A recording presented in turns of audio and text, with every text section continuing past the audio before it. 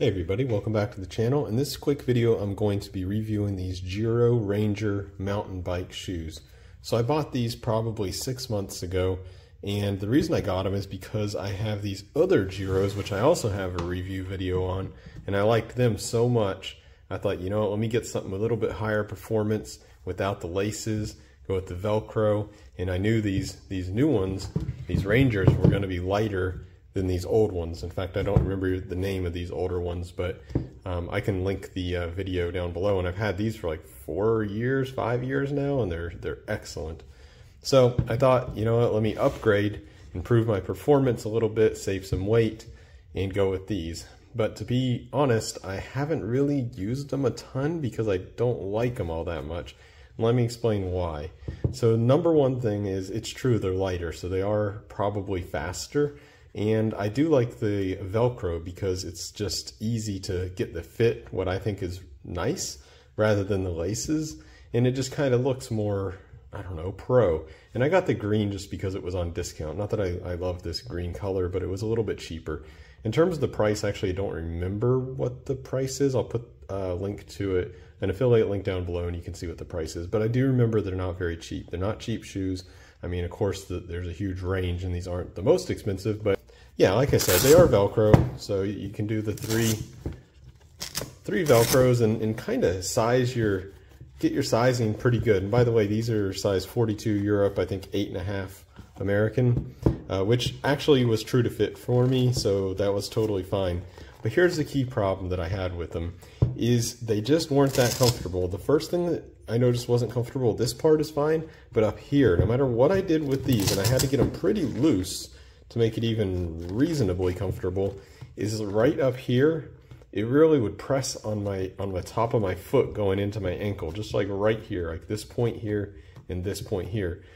And it wasn't that big of a deal for a short ride, but after a while, it kind of got painful a little bit right here and here. Now I just find myself loosening this more and more, and it just didn't seem right. Whereas these, I never had that issue. So maybe it's because this tongue has a lot more padding, it's much more softer, and the transition here is just, I think, a bit softer. Whereas over here, this tongue, as you can see, is almost nothing. You know, it's very, very, very thin.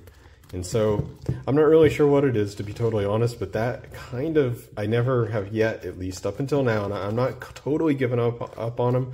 I'm gonna keep trying, but I've rode probably 10 rides at least, and it's just not that comfortable.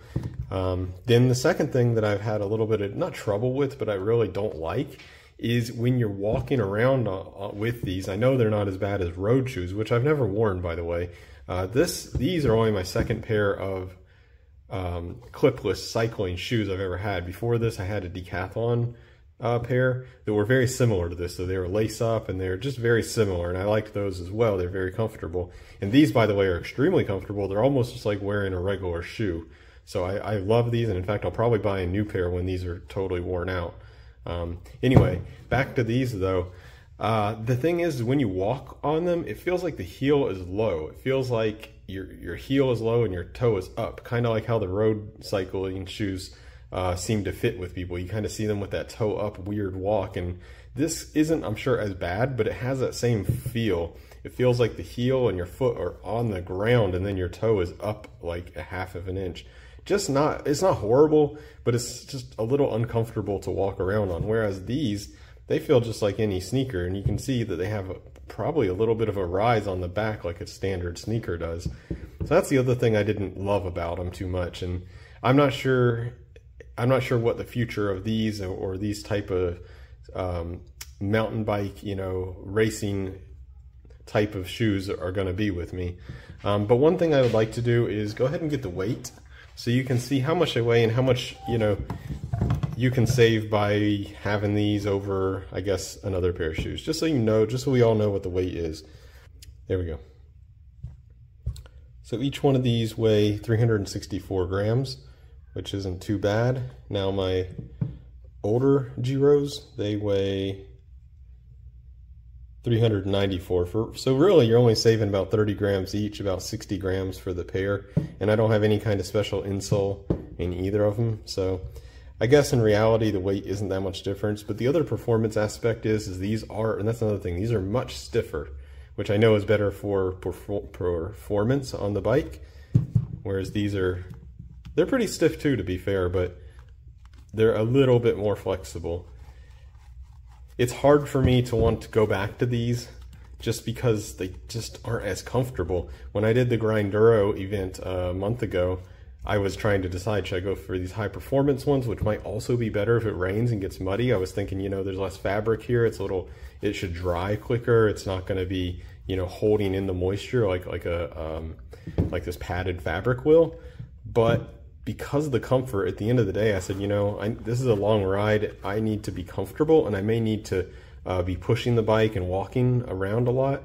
So I ended up going with these, and I really don't regret it. Now maybe that's also because it didn't rain and I didn't get my feet that wet, but yeah, this isn't a video about these, but I really like these. I'm 50-50 on, you know, for the price you may want to skip them, but I'll leave that up to you. I will say the fitment is correct for your size, at least in my experience, being a 42 or 8.5 American. If I got that wrong on the American side, by the way, I will make a correction. Let's see if it says. It may say actually in here. Oh, excuse me, it says size 9. Size 9 American, 42 Europe. That's true. I think that's right. I forget now. But anyway, it does say size 9. And I think I chose size 9 because I read in the reviews that you should size up half a size on these, and I think that's correct.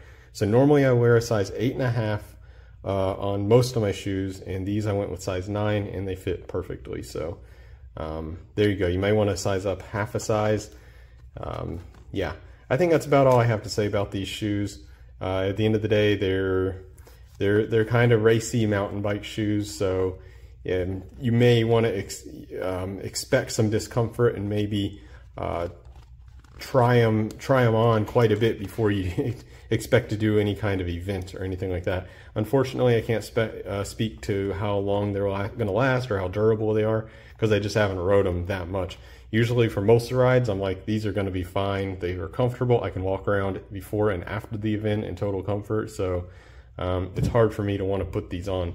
If you're more of a racer though, and you do a lot of racing, obviously you'll be wanting to go with something more like this, I think. Anyway, thanks for watching. Bye.